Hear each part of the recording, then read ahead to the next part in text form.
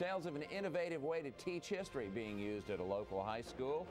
It involves dance, and we'll meet the man who is behind this dance troupe. Coming next. You're watching News Channel 8's Live This Morning. More local, more often. Next guest is a native of Ghana who was brought to Bishop McNamara High School to begin an African music and dance program. This weekend, the Sankofa Dance Ensemble, as founded by Victor Ba, started with just 5 students. It is performing King, a celebration of Dr. Martin Luther King and the civil rights movement. And to do it, the cast this time numbers more than 65. Victor Ba joins us live this morning with more on how this innovative dance troupe is teaching history at the same time. It's good to have you here. Thank you very much. This is a classic case of using the arts to instruct, but are you surprised at how successful it has been? I should say I am, because when it started, like you just mentioned, we had only about 5 students involved in it, and we had to work very hard to get the students to be very enthusiastic about what we're doing, and so I'm kind of surprised that it's grown to this number. But if you've got that many people in the dance troupe, it also is having an effect, I guess, on the rest of the student body. They get what you're trying to do. Yes, they do, and they are very, very motivated and very enthusiastic and interested in it. And it brings the whole community also, because the parents are involved in everything we do, and that makes it very, very interesting.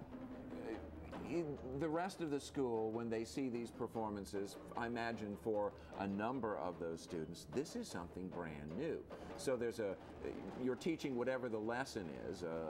Last year, for example, you did Hamlet. This year, you're doing King. So there's the history aspect of it, but there's also the cultural aspect of it too. You are sharing a bit of your culture, I suspect. Definitely, I share the culture, the historic, and of course also the educational aspect of it, because a lot of students told me last year, for instance, when we were doing it, that they didn't know much about Hamlet until they did Hamlet, which was African dance presentation of Hamlet.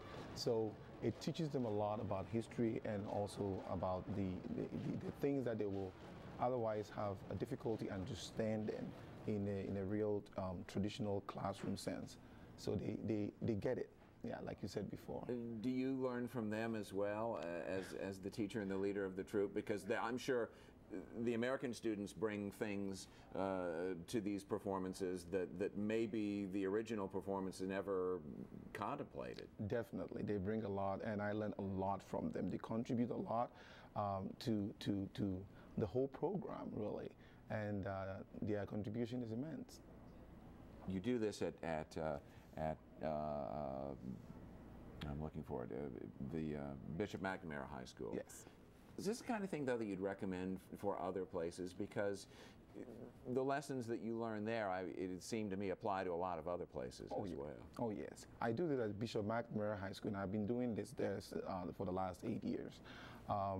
And I would love to have other high schools actually emulate that, because it brings the kids together. They learn a lot about culture and history, and like we said before, so it's definitely something that is worthy of follow for other high schools. And this is in Forestville, Maryland, too, by the way. And it looks fabulous. And if you are interested, the performances, tell us where. And yes, we're having a performance tonight. The performance at Hartke Theater at Catholic University of America. Mm-hmm. Yes. And also, I guess, tomorrow at 7 p.m. as well. Yes. The tickets are $20 there. Yeah, the tickets are $20, and they're worth it because the kids are wonderful. You're getting it from the guy who put on the play. Victor, thank you so much for joining us. Thank you very much. We're going to step away for just a bit at the top of the 10 o'clock hour. Back with more news.